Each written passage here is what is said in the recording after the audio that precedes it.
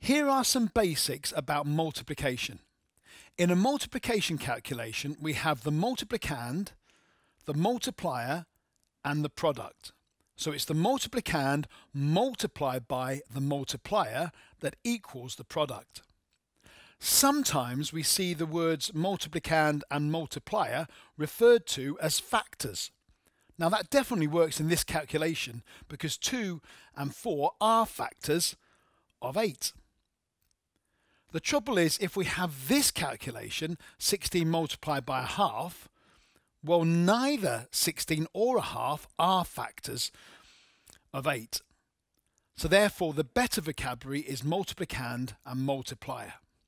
Notice we're using the words multiplied by. Now, when I was growing up, I referred to this sort of calculation as lots of. So 4 lots of 2, so it was about 2's.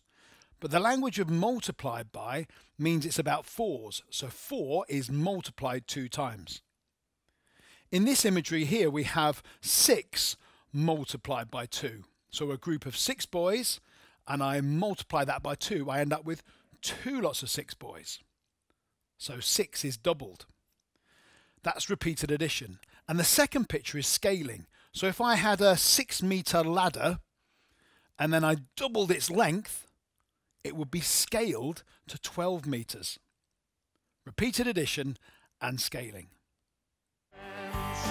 Multiplicand multiplied by the multiply gives you the product. 2 groups of 6 boys multiplied by addition. 1 ladder twice as long multiplied by scaling.